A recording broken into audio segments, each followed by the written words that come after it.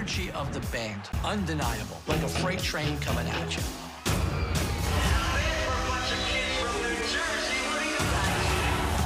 Some of the songs I wrote in my bedroom in New Jersey, I remember the day we wrote Living on a Prayer, not thinking much of the song. I said, that's the best song we've written to date. Jon's choruses demand to be sung by 20,000 people in an arena.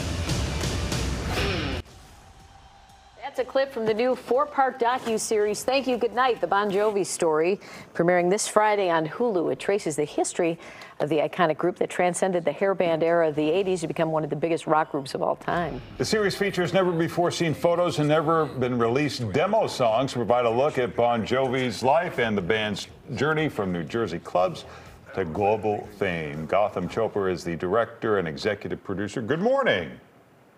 Good morning. Nice to be here. Talk about where they fit in, because we call them a hair band, but I feel like there were all these heavy metal hair bands that maybe had one hit. These guys were somewhere in between, like, I don't know, Springsteen and the hair bands.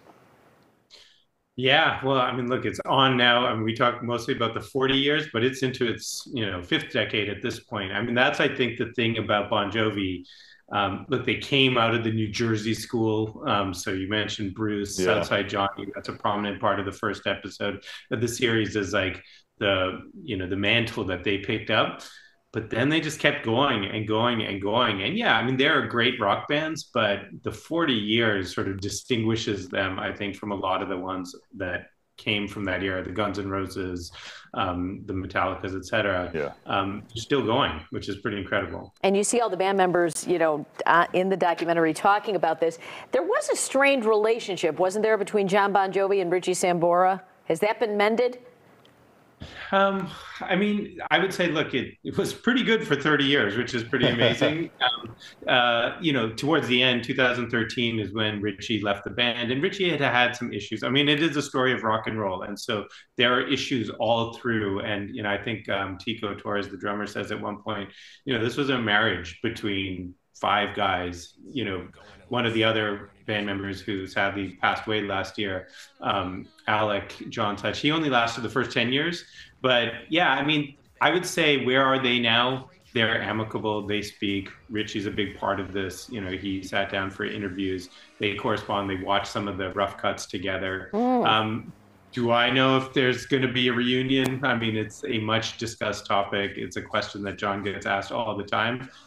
I'm not sure, if that's going to happen. But, I think they talk, they correspond. They built this thing together. Yeah. You couldn't tell this story without Richie. And so I was certainly grateful to have him a part of it. Looking back 40 years ago, was there something that they see very differently with the passage of time that surprised you? I think that what's remarkable about this band is the adapting. It's like your first question. Grunge came, and they were there before Nirvana, et cetera, exploded. And then, unlike a lot of other bands, they didn't really try to adapt to the times. They adapted because these are guys who, went from these kids in New Jersey to grown men, and, all the ups and downs that come with life through that. I guess what surprised me is just that sort of staying power, and where that really, the secret sauce that I sort of observed, and even in real time as Jon was going through some issues with his voice, trying to come back from that, is the work ethic, just the relentlessness. Jon will tell you, we weren't the most talented guys, but we were the hardest working guys. And you feel that in the archive, and you certainly feel that even now. I feel like I should know this, but did they write all their own music? Did Jon write a lot of the songs? Did Richie? I'm sure the purists know this, and they're going to send me 5,000 emails about this, because that's how you make your money, right? Yeah. No, Jon wrote most of it with Richie, was a part of a lot of the early songs, the Living on a Prayers, there was also Desmond Child was a big part, Desmond's prolific, and done La Vida Loca, and had a prolific career as a songwriter. And then Jon still, co-writes. I think he is very much a collaborator, but there's a few mainstays across time. And when you look at some of the biggest hits, You Give Love Bad Name, that's another sort of collaboration between Richie, Jon, and Desmond Child. So, but Jon, I would say the other thing about Jon, great artist, of course, great businessman, and so, controlling, owning that catalog. He's been with one record company pretty much his entire career. So he's pretty prolific in that sense as well. That's great. Well, thank you. Good night. The Bon Jovi story premieres Friday on Hulu. You can check out religionofsports.com as well. Gotham, thank you. Thank you. Yeah, thanks so much for having me.